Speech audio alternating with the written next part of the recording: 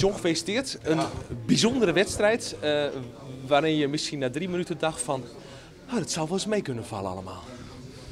Nee, ik dacht, kijk, we wilden snel scoren.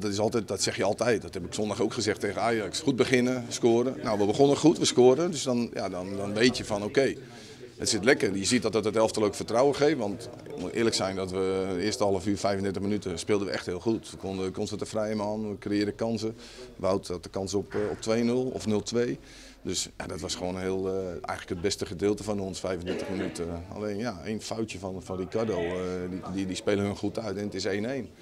En in de rust geef je aan, oké, we moeten uiteindelijk wel weer terug naar het eerste half uur. Dus wat tempo hoger, want het tempo werd wat lager. Het veld is moeilijk bespeelbaar. Maar ja, dat was wel noodzaak. En ja, we komen uit het niets op 2-1 achter. Slecht verdedigen uit een corner. Gebeurt ons niet veel, moet ik eerlijk zeggen. Dus ja, dan wordt het een hele andere wedstrijd. Dan wordt het een vechtwedstrijd. En ik denk dat uiteindelijk op het eind het vechten, het fysiek, het wint van het voetbal. Want ja, het was niet meer mooi. We hebben alle risico genomen, alle wissels verbruikt. Die hebben goed invulling gegeven aan de taken die ze meekregen. We zijn iets anders gaan spelen, opportunistische. Moest ook wel op het veld.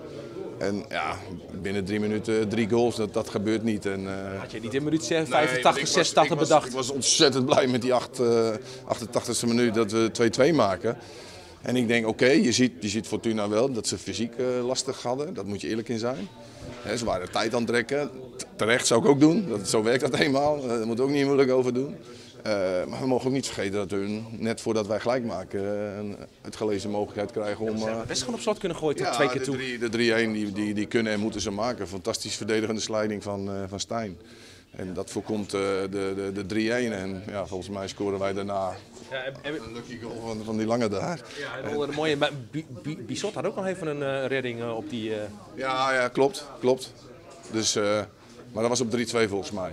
En het gaat mij erom dat ja, het positieve is dat we door zijn. En, ik heb dat net ook tegen die jongens gezegd, onze fysiek heeft, ja, dat is makkelijk om te zeggen. En natuurlijk is het geluk dat we winnen, maar heeft wel misschien wel de doorslag gebracht. Kwartfinale? Ja. Aan onze stand verplicht zou je bijna zeggen. Ik kreeg het lijstje, 5 van de laatste 6 minimaal halve finale.